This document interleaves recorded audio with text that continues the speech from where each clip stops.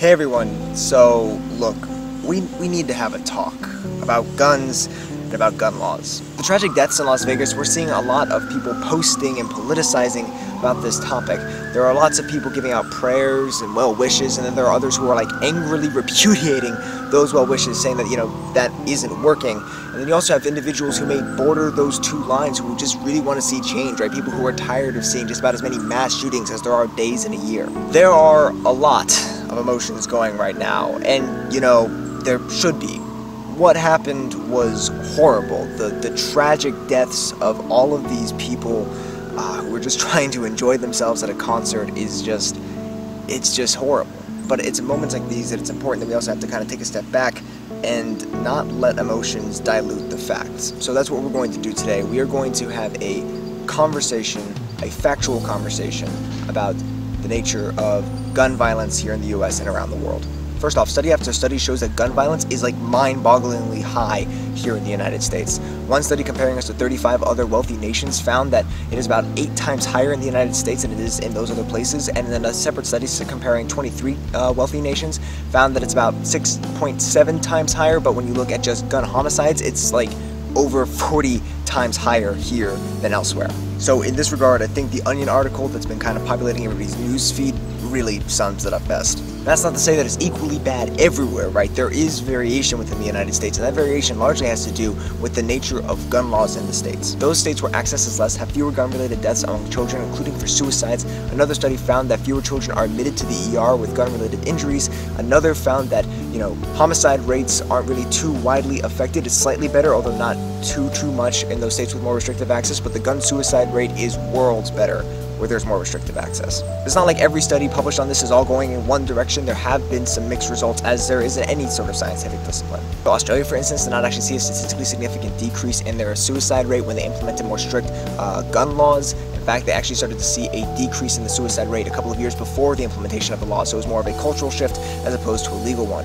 Moving back to the United States, the reduction in firearms is not statistically significant in terms of reducing the amount of deaths caused between strangers, although it is statistically associated with reducing the number of deaths caused by individuals who know each other. But in general, reduced access to firearms both here and abroad tend to cause significant declines in suicide, both those that would be caused by a gun or those that would otherwise not be. People don't just shift to doing another method. Sometimes suicide decisions are much more impulsive. Restricted access also decreases the proclivity for mass shootings to happen, as well as cuts the overall homicide rate by drastically slashing the number of homicides caused by firearms. And I can say the word generally in this regards because yes, there has been a meta-analysis on the topic, and those were, its general findings. Although the mass shootings one does come from a separate study. The links for everything that I mentioned here are going to be down in the doobly-doo. But Peter, you may be thinking, what about Chicago, right? Where it has very, very strict gun laws, but also a massive amount of gun crime. What about Switzerland, where you have a plethora of weaponry, where every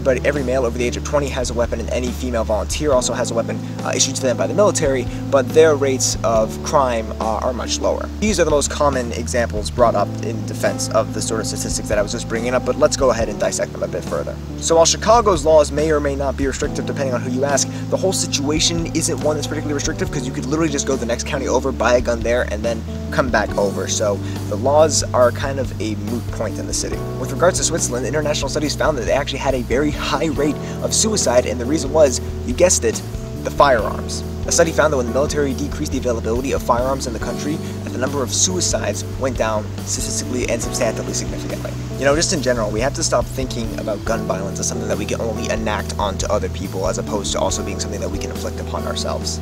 However, there is an imperative fact that cannot go ignored in this whole conversation, and that is, in the United States, it is a constitutional right for an individual to own a firearm for self-defense. Courts ruled in DC versus Heller, as well as McDonald versus the City of Chicago, that the states and cities cannot substantially and unilaterally restrict access to firearms that would otherwise be used in self-defense. It is a constitutional right guaranteed by the Second Amendment, and then expanded to the entire nation's population through the 14th. This is something that's definitely unique to the United States in terms of, more advanced and wealthier countries. In fact, there are only 2 other countries in the world that have constitutional guarantees to firearms, and that would be Mexico and Guatemala. Regardless, gun ownership is a right guaranteed by the Constitution that people have the liberty to be able to practice should they choose so no, banning firearms is probably not something that's even tenable or even should be done, at least in my personal opinion, until you have a constitutional amendment. Look, I'm gonna kind of tip my hat here and betray my biases. I actually don't hate guns, right? My father is a gun owner. A number of my mentors throughout life have been gun owners. Stephanie and I have been talking about purchasing a firearm for the usage of home defense. The reason that we haven't yet, though, is because, one, we're waiting to afford the gun, which is surprisingly expensive despite being a supposed constitutional right, but we also want to be able to afford the classes that would, give us more than just the scarily bare minimum level of competence and safety with the firearm than is required by law. We also want to make sure that we have access to a gun safe that would both balance ease of access in a worst case scenario, as well as making sure that any future children we have could just not have access to that thing, period. There's a lot of considerations at play here, as there should be on the national level. But despite my personal affinities, right, something needs to change. And the overwhelming weight of the scientific evidence says that the most efficacious change comes through somehow restricting access to firearms. Now look, because again, I don't hate guns, I'm not saying that restriction necessarily means that a banning of firearms or shotguns, rifles, or anything like that. It's possible to be able to restrict access without necessarily, banning things. Like in Israel's case, they managed to cause a significant decrease in the amount of suicides caused by young teens by restricting soldiers from taking their issued firearms to the house. So that way the soldiers could only have access to any firearms that they had acquired through attaining an individual license, as opposed to just the gun that they were given by issue of the military. You could also look at Austria, which didn't ban guns, but restricted the access to licenses by increasing their standards, and that caused a significant reduction in gun crime and in suicide. It's going to take some creativity, but I have faith that we'll be able to find a way to balance our Second Amendment rights with the other prerogatives of the Constitution, namely securing the general welfare and the right to life to all citizens. I have hope that something can be done that balances safety with liberty, because as Las Vegas showed us, and as Pulse last year showed us, and as the other mass shootings, the number of them have showed us, something needs to.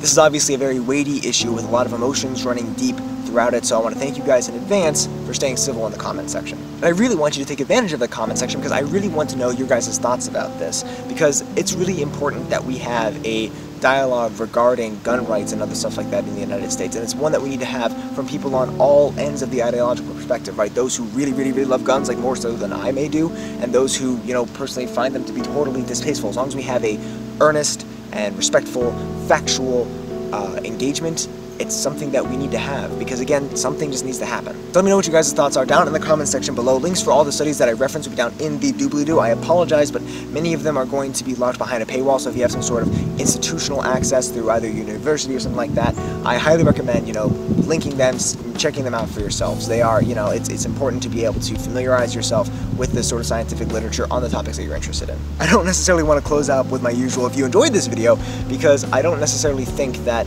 one could enjoy a video like this, not in the sense of traditionally enjoying it. So I'm kind of actually reminded right now of that Matthew Inman comic that talks about, if one is happy versus one is fulfilled. Because right now, I don't really particularly feel very happy about having to have this conversation, and I don't think anybody would be happy having this conversation either, but I hope that if you are fulfilled by the nature of this conversation, that you give this video a thumbs up. If you want to support the channel and videos that are both necessary like this, as well as those that are legitimately enjoyable, which we have plenty of here, you can do so by sharing this video, by commenting down below, and by clicking the subscribe button to stay in the loop for more social science content as uploaded. As always, thank you guys so much for watching. Look forward to seeing your comments, and I'll see you next time.